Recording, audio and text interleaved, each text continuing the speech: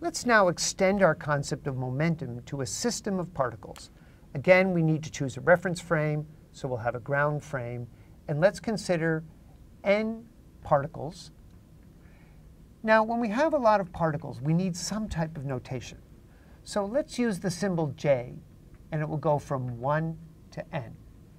And then our arbitrary jth particle will be moving. This particle will have mass mj, and it will be moving with a velocity vj.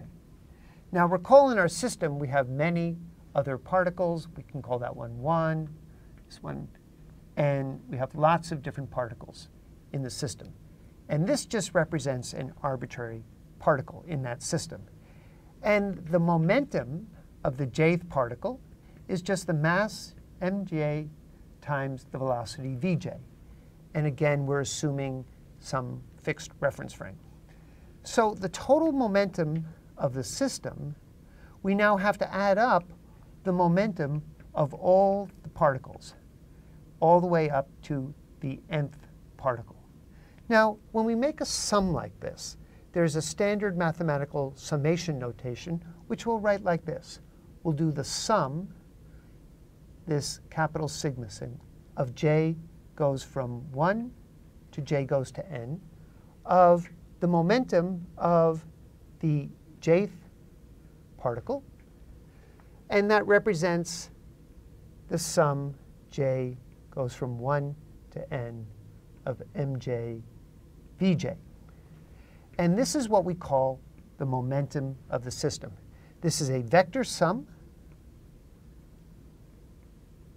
And now let's see how Newton's second law applies to the momentum of a system. Suppose that acting on our particles, for instance, here's our jth particle, we have a force Fj acting on the jth particle. Then we know that from Newton's law that the force will be also the sum of the forces on all the particles, F1, F2, plus dot, dot, dot, plus Fn. So once again, we can write this as a sum. J goes from 1 to n of the force on the jth particle. And that's the force on the summing of all the forces on all the particles in the system. But now we can apply Newton's second law. So Newton's second law is the statement that the force on the jth particle causes the momentum of the jth particle to change.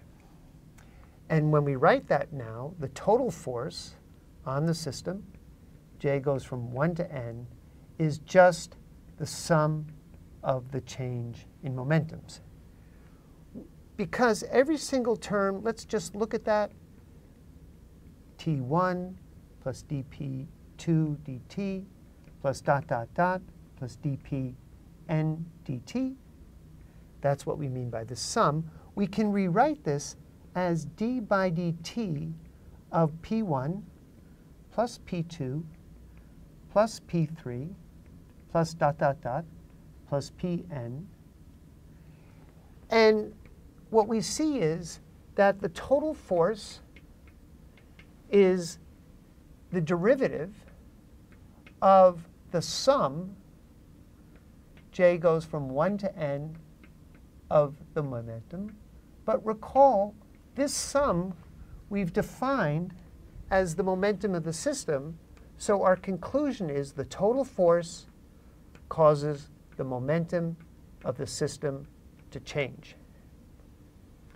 Now, so far, all we've done is we've recast Newton's second law in this form. Our next step is to analyze the forces on the individual particles and apply Newton's third law. So we'll do that next.